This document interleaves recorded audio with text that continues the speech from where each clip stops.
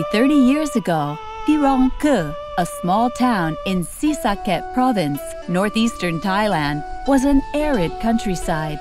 The ground was all cracked and dry. Trees and plants could hardly be planted in the area.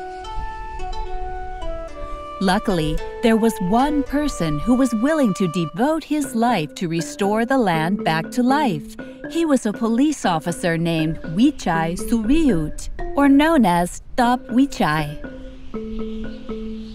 Back in 1988, he began planting trees every day in empty areas along the road, vacant lots, and even public spaces.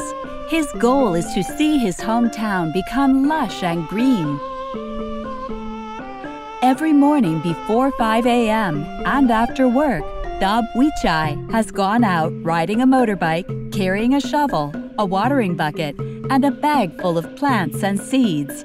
Come rain or shine, he planted many kinds of trees, such as toddy palm and golden shower trees. Inspired by the teaching of His Majesty the late King Bhumibol Adulyadej, he is fully driven to contribute towards community and country. He believes that all of those planted trees will help the locals to achieve a prosperous and promising future.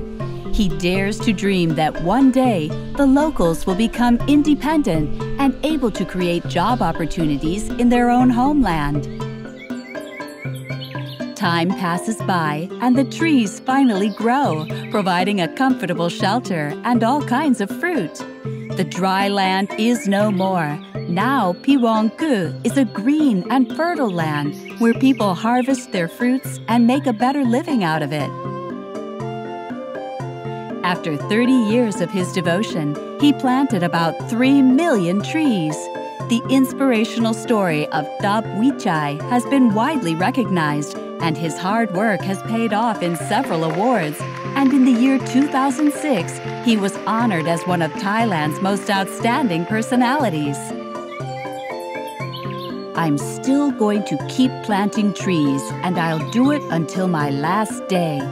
I think planting trees is something everyone can do for our community and our next generation.